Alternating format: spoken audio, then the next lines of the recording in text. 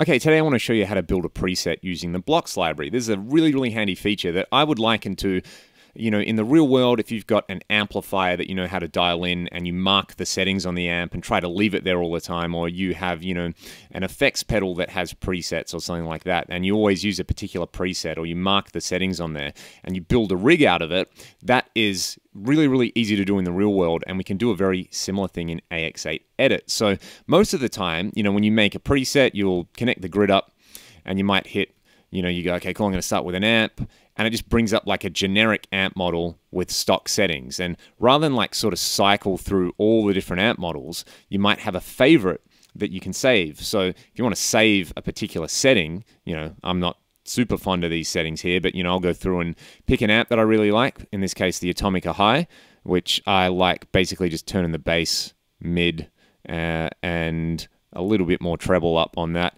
and using one of my cabinet IRs that I've made, I'll bring this one up. As you can see, I've got a lot of third-party cabs there. So this one here, this blend number 1. I really like the way this sounds. I need to set the low cut, and then it sounds like this.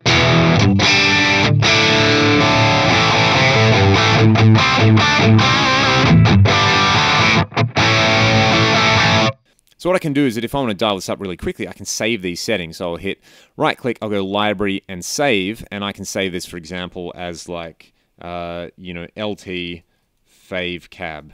Let's call it that one. And same with the amp, I might right click it and then go library, save, I'll call it like LT Atomica fave. Okay, I can do the same thing with drive pedals and delay pedals and all those kind of things, and it will save them for later. So if I go to a totally new preset, for example, and I'm too lazy to change those knobs, or if I can't remember where I do them, I can do this. I can right click, I can go to library, recall, and that's probably cut off at the top, so that's no good. I'll just move this down a little bit, 1 second. So right click, I'll go library, recall, amp, and you can see here I should have one called LT Atomica Fave or something like that. There it is right at the bottom. Click that, do the same thing with the cabinet, which is pretty cool. Recall, cab, there's my favorite cab. Sorry if that's off screen. Let's drag this over, and then I've got exactly the same setup again.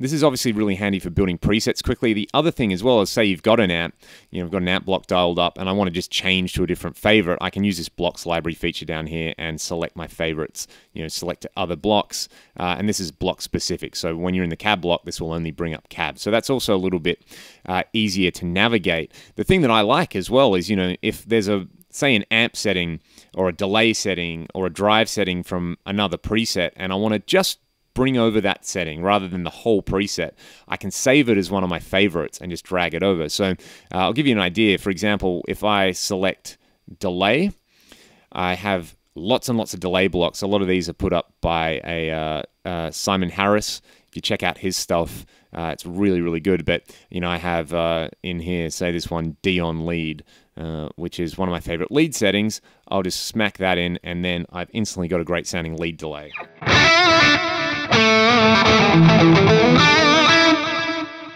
One of my favorites is using a drive block to pre-boost an amp, and right down the bottom here, you can see in the blocks library this workhorse setting. I really like that. So I often, when I'm building presets, I just kind of chuck that one straight in as my main drive block. Sounds like this.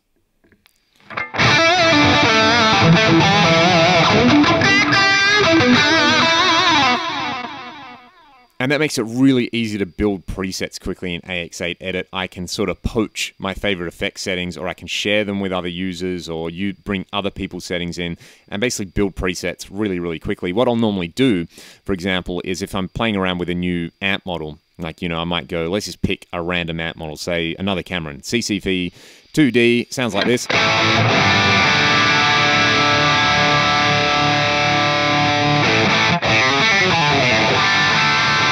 And I'd like that, and I go, well, you know what I'm going to do? Let's turn this gate up a little bit, because that is making a bit of noise. what I can do there, which is really cool, I go, okay, cool, I've got an amp model that I really like, the tone's happening, and I go, I want to create a preset that I can gig with. I have block libraries of all my main presets. Say, for example, there's the lead delay. I can add a rotary block, and I can just bring up my favorite rotary. I can add a wah pedal in the wah section. You know, I've got a couple of different blocks saved here, like this Cantrell wah I really like. Sort of matched it to the Jerry Cantrell Dunlop wah settings, and it's immediately got the modifier settings that I need as well. And basically, there's a gigging preset now. It took me less than 30 seconds to add all the things that I need, that I know I always use, and I might just want to tweak out a new amp block or a new cab block or something like that. So that's how I use the librarian feature in the AX8 on AX8 Edit. I find it super duper handy for making new presets, or for, you know, if I download somebody else's preset and I'm checking it out, or there's a stock factory preset that I really like a particular part of, I'll just save them to my library and then I can call on them anytime I like. If you enjoyed this video, please leave a comment, let me know if this has helped you, and hit the subscribe button. I'll see you soon.